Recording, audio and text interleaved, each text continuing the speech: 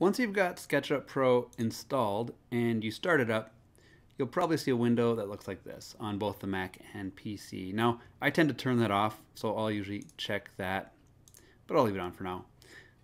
Before hitting any other settings, I'll just click on Start Using Setup. So I really recommend, before we get going on anything, that you configure your SketchUp to look as close as possible to mine. It'll make it a lot easier when you are following along. So I don't like this mode here. Yours may or may not look like this, but I don't want to start in this 3D view with a little person standing in here. So right away, and I'll show you both how to do this on PC and Mac. If you're on a Mac, just fast forward until the screen looks like a Mac, and I'll show you the same steps.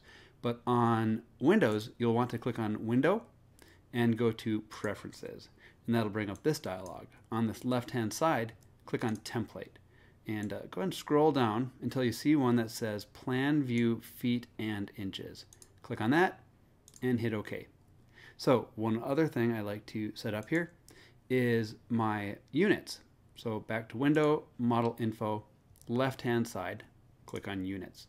And I like to set this to decimal.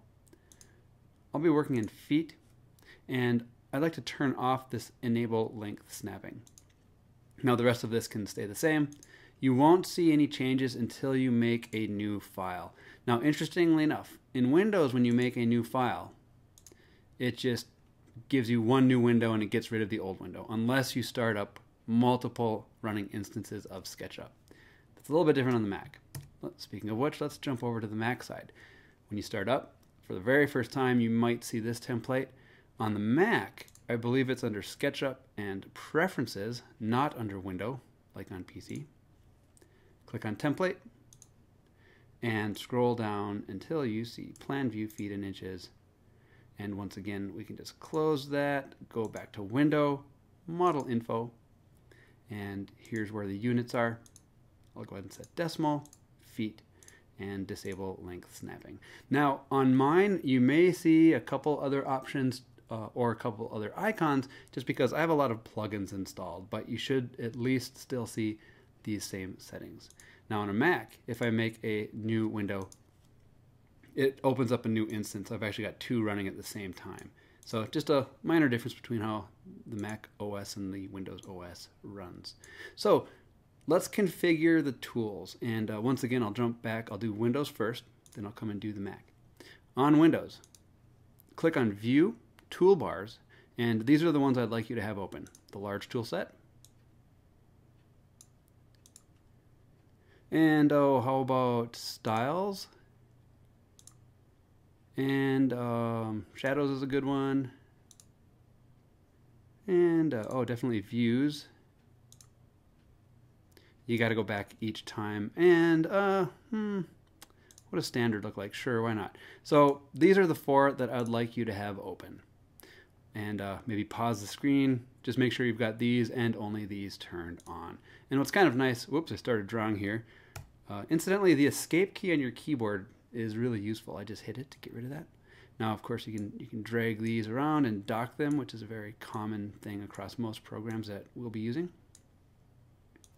And let's put this one right here. All right, Mac is a little bit different. On the Mac, you can go to View, Tool Palette, and this looks different. Don't have quite the same options. We definitely want the large tool set checked, which is that one right there. And if you click on it, it'll go away. I'll go back, large tool set. There we go.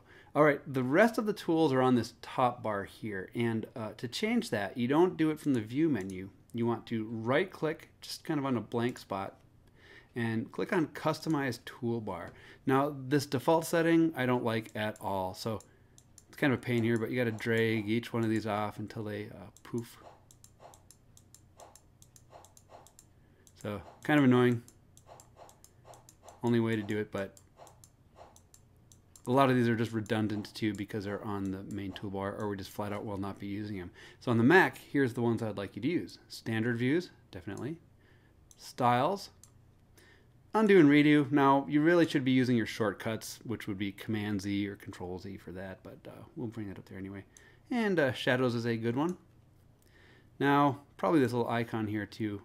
Both of those are on the same toolbar on the Mac. That just turns your shadows on and off. that sets the time.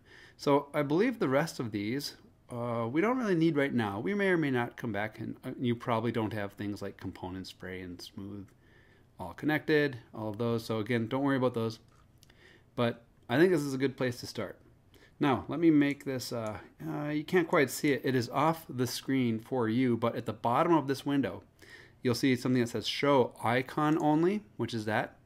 You can show the icon and text, which is that, and you can show text only.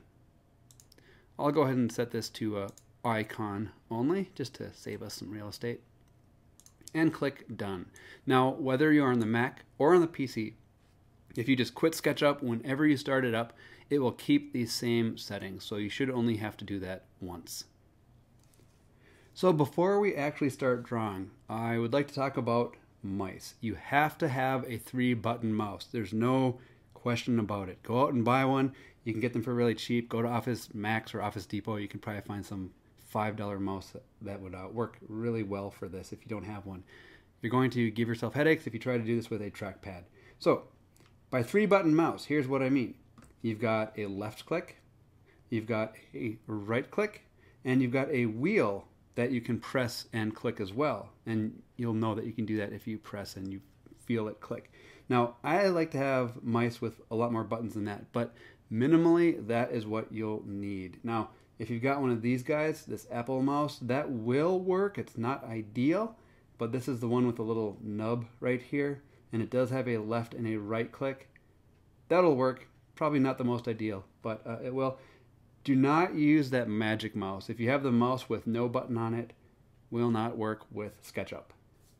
Now, depending on the mouse that you have bought and have plugged in or connected to your computer, there may or may not be software. Huge pet peeve of mine.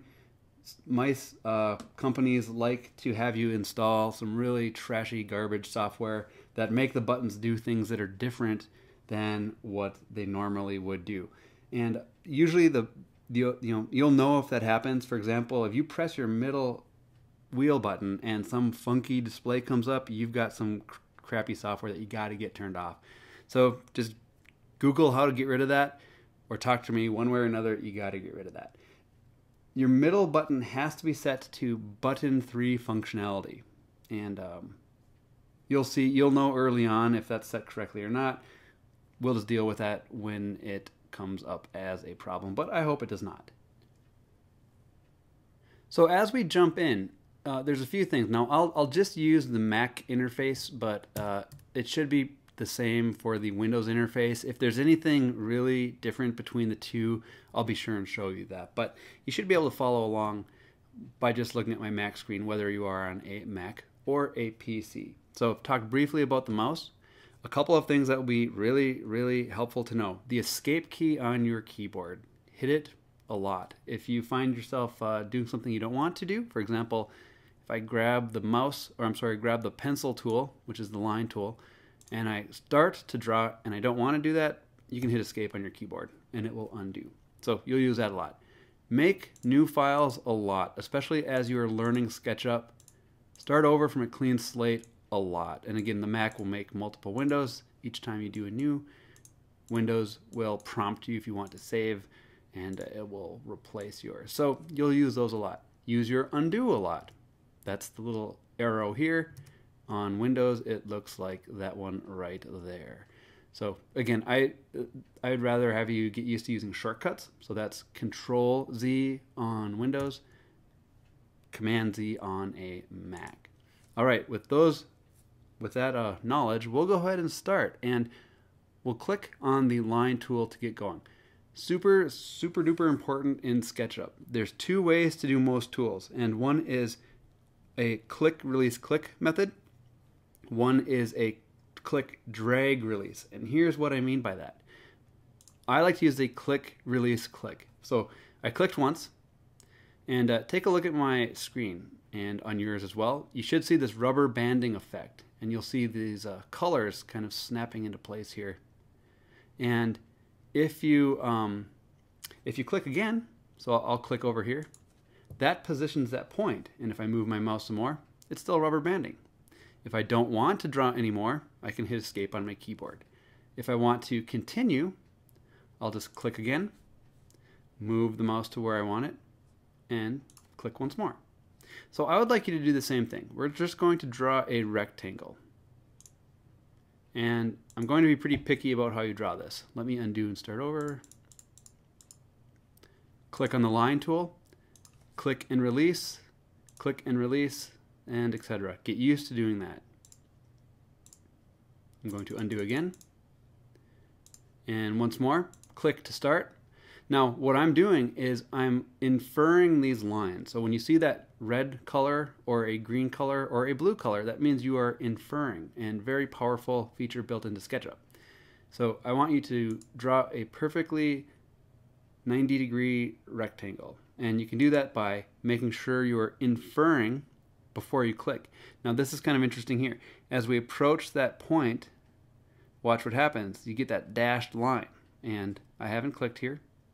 I can move my mouse up, I can move it down, and I still have that dashed line, but I want my horizontal line to be red and that vertical line to be green. So that's where I'll click, and I'll close this off. Another interesting thing, when you close off a coplanar surface, meaning that all of these points lie on the same plane, a surface is automatically created in SketchUp. So we'll talk about that a little bit more, but just know that is what is happening. So I'm going to undo. And in fact, I might even just want to start with a new file here. On Windows, it may prompt you. You can just say, no, you don't want to save. Grab the pencil tool and click and release, click and release, click and release. And I'm going to draw kind of like a letter F here. And I'm inferring as I'm doing this. But something interesting happens down in this corner. I'm trying to infer from that very first point, but SketchUp only remembers the last 5 points that you've drawn. So I'm not getting that dashed line, but you can always encourage an inference point. Now this is very basic right now, but it gets really powerful as you'll see the more we use SketchUp. To encourage an inference point, all you need to do is hover. Don't click. Just hover over that point, just long enough for that tool tip, which I'm not getting on mine. Sometimes you'll get a tooltip, sometimes you won't. And as I move away, now I'm getting that dashed line. It's very light, but it is there. So I'll go ahead and click once more. So let's talk about navigating. Very, very important here. If you scroll with your wheel, so position your cursor somewhat in the center of this shape and scroll back on your scroll wheel. A couple things will happen. You'll all of a sudden see this blue line, which is your Z direction. So imagine if that's a building, the corner of a building, and it's kind of going off into space. But scrolling back will zoom out. Scrolling forward will zoom in. Now, it always scrolls in and out based off of where your cursor is at, regardless of the tool. Like I've got the pencil tool now. I'll go ahead and click on the select tool, and I'll position my cursor over that corner, and I'm zooming back out. Super important that you always have your cursor on top of something, because if I zoom in white space, sometimes it works, but as your model gets more complex, it gets confused because there's really an infinite number of points on this white space where we could be zooming in and out from. And sometimes your model won't look like it's zooming at all. Sometimes it goes into warp zoom and just ends up in white space like this. If that ever happens, this is your friend over here, the zoom extents. That will bring you back into a site you should be familiar with. You can see the extents of your model. So again, that will be handy to keep clicking on. The escape does not undo your zoom, and the undo does not undo your zoom. It undoes your drawing. As you can see, I just did right there. Didn't want to do that, so zoom extends. So practice with that a little bit, zooming in and out with your scroll wheel. Next step, if you press and hold the scroll wheel, very important, press and hold it, it turns into this orbit tool.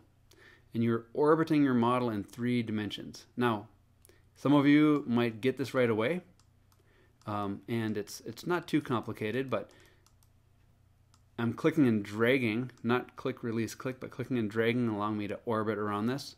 The blue is the up direction, and you can see below and above your very simple shape. So go ahead and play around with that.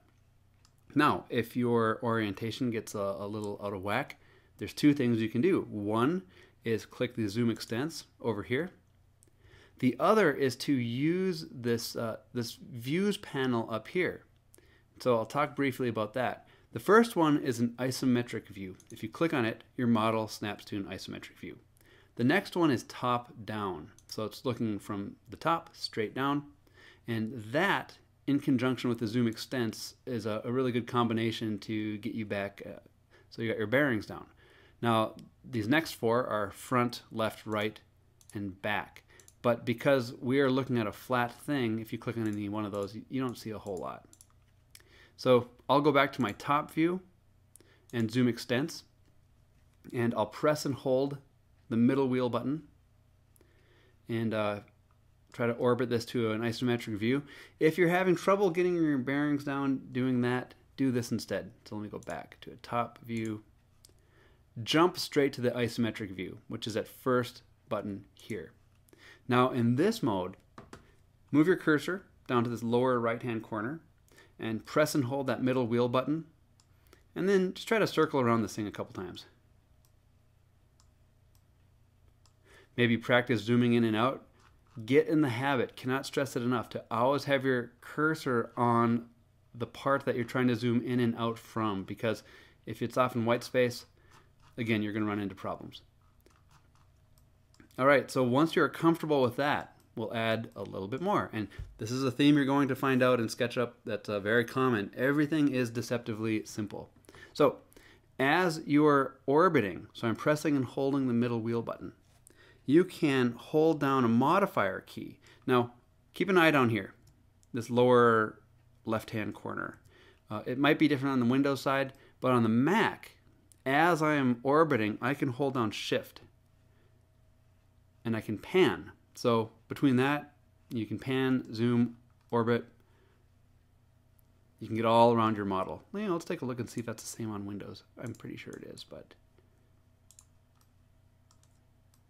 yep, it is. It is also Shift. So back to the Mac. Here's another neat little trick that you can do with the mouse. Now, I like to do this. If you're orbiting, now again, with a standard 3-button mouse, incidentally, this will not work with the Apple mouse, but most mice it will. If you press the middle wheel and then also press the left button, whoops, don't do that though, you can pan.